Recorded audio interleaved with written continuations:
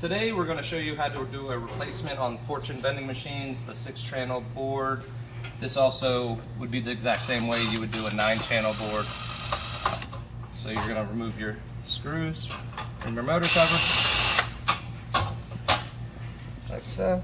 You're going to pull that off and then expose your 6-channel board here. First thing you're going to want to do is take a picture of it just so you know where all your wires go. After you do that, you're going to remove each pin connector, just like so. Just get those out of your way. Then you're going to unscrew your 6-channel board like so,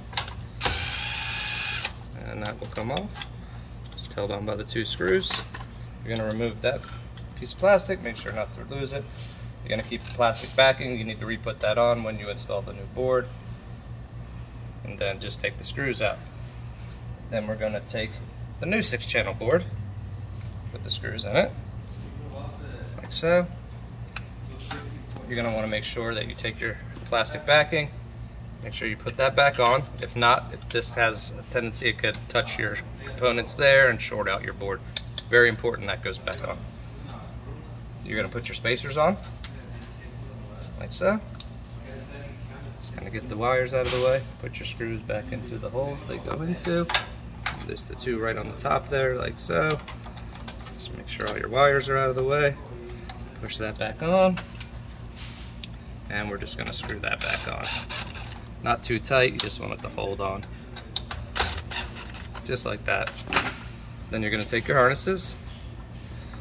Take one, they should only plug into where they belong, so plug that one in. Gonna plug that one in like so.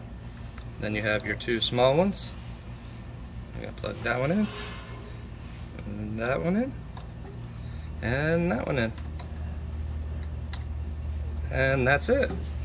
That's how you replace it. Just make sure you do use the plastic backing, and then you just put your cover back on, screw it back on, and you're good to go.